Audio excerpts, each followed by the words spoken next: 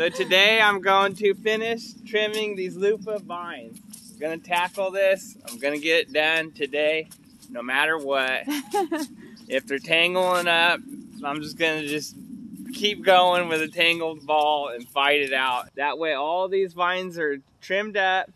We can come through and pull off the last bit of them, which that might take a little bit of labor too. I might have to rally the whole family for that. Hopefully it'll be as easy as it was on day one, because the very first day it wasn't too bad. No, it wasn't. And then when they were wet, it was real bad. Yeah. And we've had a few days for them to get that crunch back.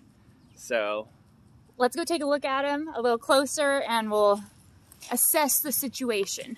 The main situation that's going on is I need to get the riding mower and throw all this, mulch it, and throw it up on the beds because all that grass is coming in. And that's going to be a nice place to have the sheep come through and just eat fresh grass. We want to be able to run the sheep through the lanes again in the winter because winter's when we grow all our grass here. Yes. And we want to utilize these and still let the sheep fertilize all our loofahs. Yeah, and aerate. So sheep, their hooves, when they walk, spread open and actually aerate the ground. So if we let them come down the lanes, they will eat all the grass that is growing. They will spread their manure everywhere, which will fertilize the ground, and then they will aerate it as they're walking. Any hard spots. It's just the perfect cycle. So we want them to work this ground really good before spring. Yes, definitely. And that's our goal here. So we need to get all the vines down, possibly run our bottom wire. That way we can hold them in here a little better and get this operation working. Yep. And hopefully it has just enough crunch. Oh, I don't hear no crunch. Yeah. Hopefully. Go over here. Is this where the crunch needs to be? Okay. Yeah, the leaves crunch. But the vines, I mean, when we first started, they had a little green to them too. We lost that green. Yes. So we got ourselves in a situation that these have to get off of here now. So Ronnie's plan is to come through and string trim the trellises as much as he can. Hopefully he'll be able to do it without too much, like, resistance. There you go. Yeah. That's a perfect word, resistance. Yeah, it took a second, but that is the word for today. Yeah. Yes. Also, Brettany got a new electric pressure canner. Yes. That's pretty cool. So I have just a regular pressure canner that, you know, you put on your burners, your stovetop, and you let it come to pressure and do all of that. You have to babysit those a lot. Yes. As far as the burner and temperature and pressure. It's a process. Well, my birthday was just a few weeks ago, and so we ordered an electric pressure canner. So it's one that you literally plug in. Yeah. Put how much time you want it to cook. I think you have to wait until it has vented for it's 10 minutes, and then you put you turn the vent off, and it does everything on its own. Super simple to use. You just pretty much load it up. And walk away, and then you come back and pull your canned goods out. Yeah. So that'll save so much time being able to just load it up, walk away. Yep, and it'll be easier. Small batches. Exactly, yeah. Small batches, because right now, if there's just something little, I don't want to put 1 jar, 2 jars, 3 jars in. I kind of like, okay, I'll just freeze it or figure out something else to do with it. So if I'm able to just can a couple things at a time, pretty much set it, walk away. Yeah. It's going to be amazing. Oh, game changer in the canning area. Yes, so we are going to unbox that today. Check it out. I haven't opened it at all. Loofah did a little chewing on the side of the box, but other than that, I haven't looked at it, so I'm excited to open that up with you guys and take a look at that. And then I have some things planned to can in the next few days, so you guys will have to come along with me as we try it out, test it for the first time. Yeah, and eventually we want to do like a side-by-side video, just, you know, how simple that is compared to a regular pressure canner. The standard one. Yeah, we'll be able to, I think we're going to do some of our tomato sauce. So all the tomatoes that we gathered throughout the whole summer, we have in our freezer. I think there's over 80 pounds of tomatoes, and we need to get our freezer emptied up. So in the next week or so, we plan on pureeing all of those tomatoes down and cooking them up and turning them through the KitchenAid mill or something to take the seeds out. And the skin off. It makes a wonderful sauce. We'll boil it down and then we will can some up. And if we have problems with it, we'll let you know what that's about too. Hopefully we don't. Hopefully it's just easy. We went a little farther and got the Presto one. Yeah, it's a Presto it's a little pricey. They're proud of it. Yes, that's for sure. It's a 12 quart. They have a smaller version, and then there's like a Nesco brand. And I said, you know what? My actual pressure canner is a Presto. I like that brand, so we're gonna go for. We're sticking with the brands, guys. Yeah.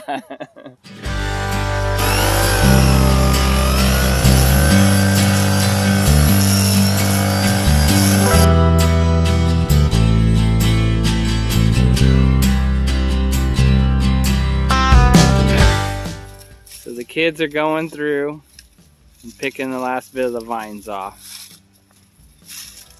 How's it going, guys? It's going good. Working for money or working for Pokemon? Pokemon. Oh, okay. So it is better than cash. Yeah, you guys got a lot of work, huh?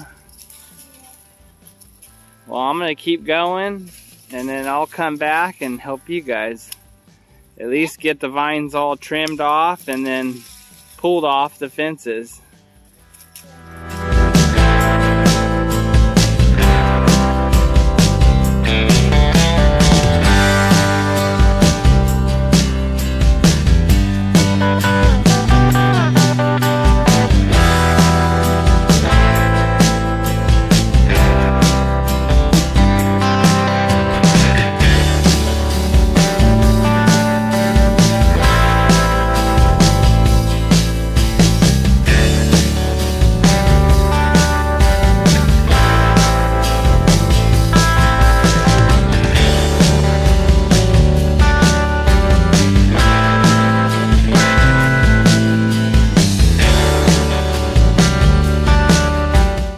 The person that parked across from me got pretty close to my bumper, I will say, but they didn't hit it, so that's pretty good.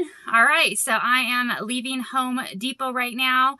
The loofah lady bought herself an air compressor. So I use an air compressor with a pneumatic press to make my bath bombs and shower steamers, and I've been using Ronny's air compressor for the last while. So it'll be nice for me to have my own. That way I'm not having to constantly borrow his and then he's trying to find it and it's hooked up and I'm like, I got my bath bomb, sorry, you can't use it. So, oh well, it's nice to have one of my own. Loofah lady bought herself a present. It's just always gone when I go to use it. That's all I was saying. Well, I got my own. Sweet. No problem here.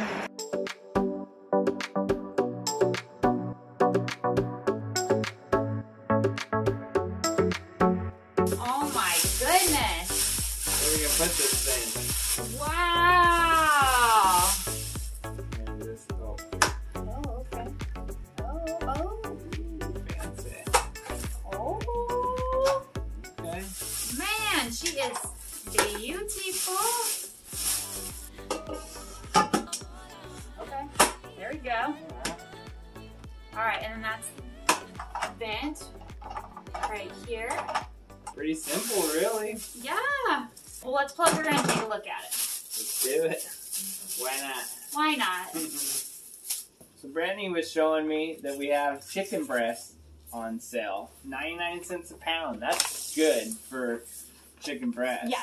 Hence, that is one of the things that we will be canning soon. We canned some chicken the other day, and it turned out fabulous. It's like some lemon pepper chicken. I did 3 different ones. I did like a lemon pepper. Yeah. I did a just salt and pepper, and then I did a salt, pepper, garlic, and onion. And both powder. of the seasoning ones were like the ones. Yeah. They were good. Yeah. Because it just like marinated and got more flavorful, really. Yeah.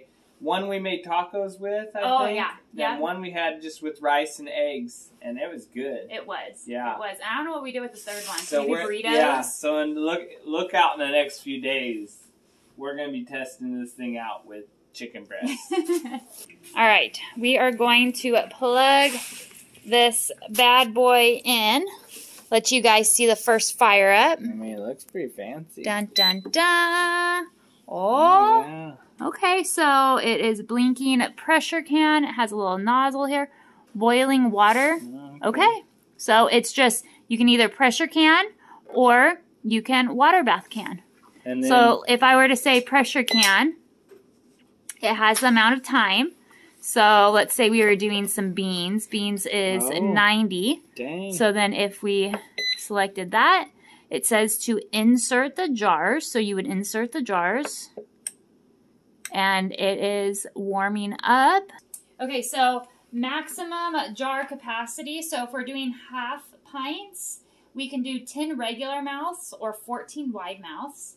For pints, we can do 8 regular mouths or 7 wide mouths. And then for quarts, 5 regular mouths or 4 wide mouths. I think this is going to be pretty simple once we figure it out. And it's going to make these sales like this really work for us, really. Yeah. You know, you see a sale, you buy it, boom, you load it in there, let it can itself, pull it out, maybe run 2 loads in a day. Yeah. You know, no big deal. I love it. Yeah. I'm excited. Well, that's good. So we'll bring you guys along here in probably next week to can up some lovely food. Yeah. I'm excited. Thank you. Okay, so we had somebody comment on Pete Salas. Hello, Pete. He has just acquired a Sato S550G, and he had a question. So we are going to answer that. His is a 550. His question is, can you post a video showing how and where the ignition wires go onto the distributor? His tractor, when he got it, the wires were disconnected, and it would really help him out. These tractors, hard to find parts, hard to get information. I was wondering why the old owner, when he gave it to me, he was like, you're going to need these. And I guess he is right, you know. I'm not seeing it in here. Okay, well, let's just look at our tractor. Yeah. First one right there. So this is the first wire going from the front of the motor, and it lands right here. This one is the second. And the one right here is number 2. Third, right here. This one right here is number 3. And then 4th. And then the 4th one is right back here. And coil in the center. Coil in the center. Hope that helps you. Hope that answers your question. Yeah. Let us know if we can be any more help. Alright, I just finished pulling everything that was left on row number 1. So now I am going to get on to row number 2 and start pulling all of the rest of the vines down. Alright, we'll see how much I can get done on the rest of this row. And then that row. And that one. And that one.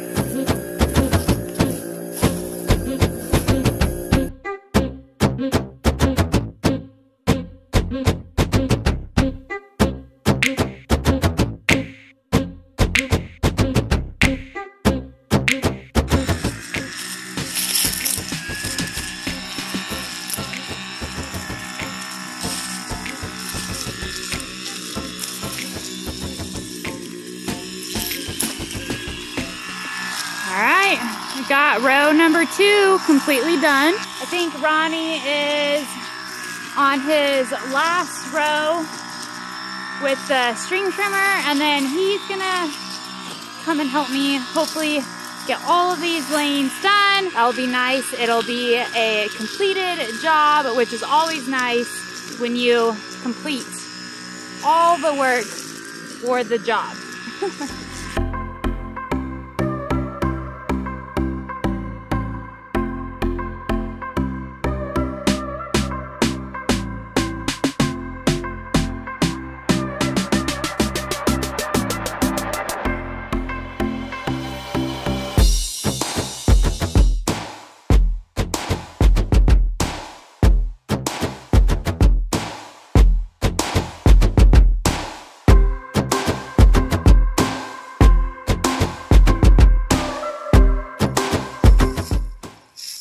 Almost got it. Yep, we are on the last row, and the kids came out. Hey kiddos! You guys came out to help? You guys came at the last row. Okay. We're gonna finish it as a family. Heck yeah, whoop whoop. Get this done. Nice. Tomorrow I'll just be driving. Oh, the lawnmower? Yeah. Piece of cake. Easy peasy.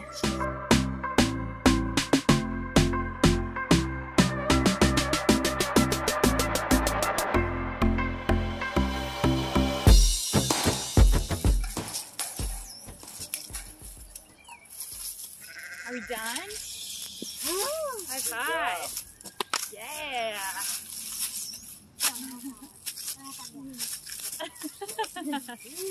All right, well, the team came through and we got it done. All the loofah lanes, the trellises are clean. There's no more loofah vines on them, so that is awesome. I'll come back through tomorrow with the riding mower and mulch up all the vines. Sounds like a plan. Yeah. All right, thanks for coming along with us today, and we'll see you on the next one. Bye. Bye.